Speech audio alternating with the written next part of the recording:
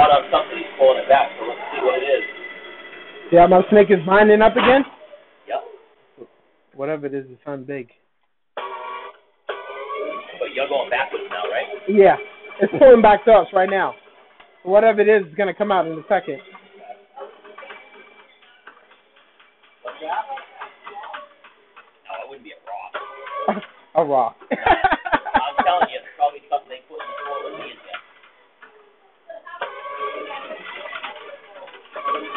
Oh, the floor was kind of crapping at the size of the pipe, so it would just keep pushing down and down and down.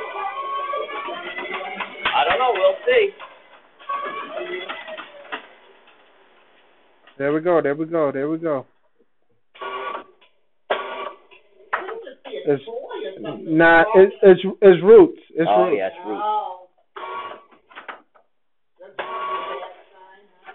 Yep. Well, eventually we'll have to have the pipe replaced. Oh, whoa. Yes, a lot of roots. Holy moly. Wow. Can you get them all out? I could try. Yeah, he'll be able to get you going, and then I'll have to get Tom Barbosa or one of those people to come. So does that mean the whole pipe is failed? That means that the pipe outside is compromised.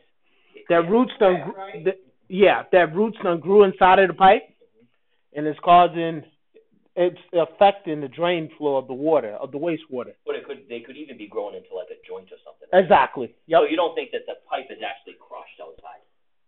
That I know in a few.